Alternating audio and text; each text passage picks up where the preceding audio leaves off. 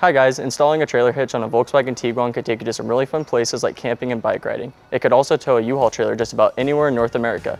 Now let's break down this install for you. You'll need the tools seen here to complete this installation.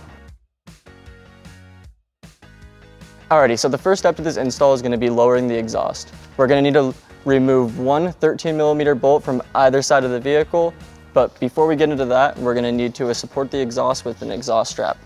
So we're just going to attach the exhaust strap to this rear cross member on the vehicle. Then we'll tighten it up like so. Now we're going to remove those bolts using a 13mm socket. And then to make this a little easier, we're going to be using a 12-inch extension bit.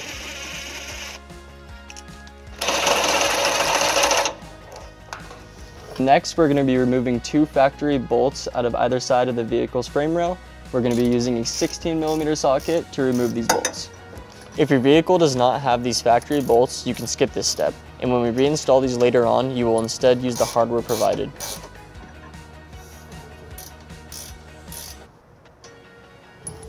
Alright, so now it's going to be time to raise our hitch into place. We're going to be using our U-Haul exclusive hitch jack. If you don't have one of these, you're going to want to grab a friend because this hitch can be fairly heavy.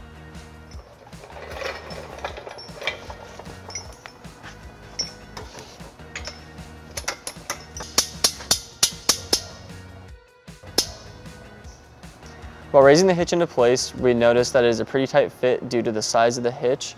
If you would like to make the install easier for yourself, you can try to scrape off some of the thick undercoating on the driver frame rail.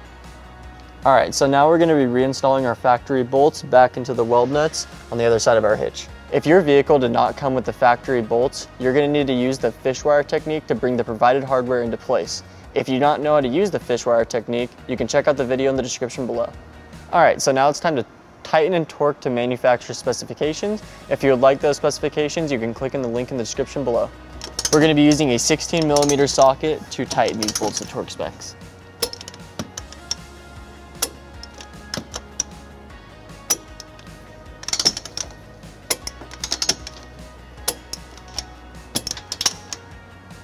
So now that we have our hitch all tightened and torqued to spec, we're going to be raising our exhaust back into place.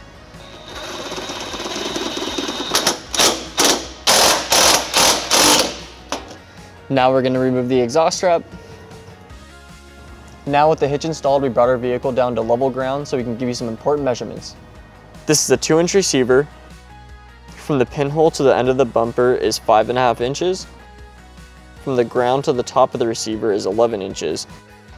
This will help you determine the length, rise, and drop for your hitch accessories such as the bike rack and cargo carrier. If you have any questions about the products seen in this video, or if you'd like to schedule an installation with a U-Haul Hitch professional, visit us online today at uhaulhitches.com.